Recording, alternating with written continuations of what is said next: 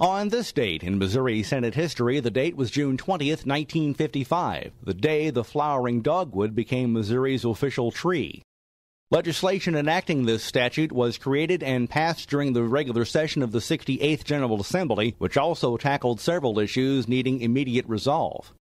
In between debates on a report that followed the prison riot at the Missouri State Penitentiary the previous year, reorganizing state mental hospitals, and reorganizing the executive branch, Missouri senators also spent time discussing the Cornus Florida L, or flowering dogwood.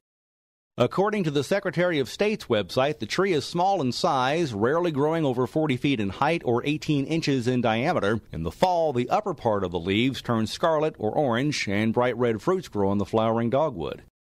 And it became the official state tree on June 20th, 1955, on this date in Missouri Senate history.